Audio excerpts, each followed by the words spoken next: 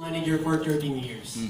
But here in the church, I'm part of ushering ministry. Let me share to you how God changed my life. Before I joined Victory, I have a lot of issues. I felt insecurities, hatred, I felt unloved.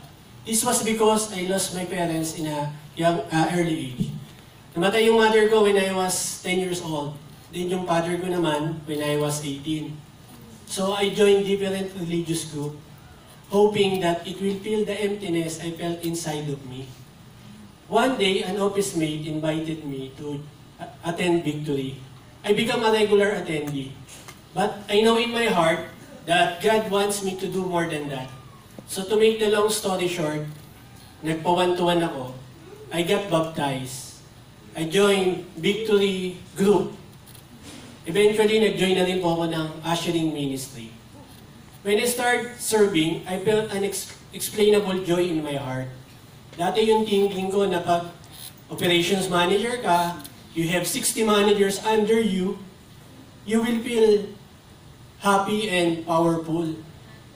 But serving in the ministry taught me humility by serving others. Right.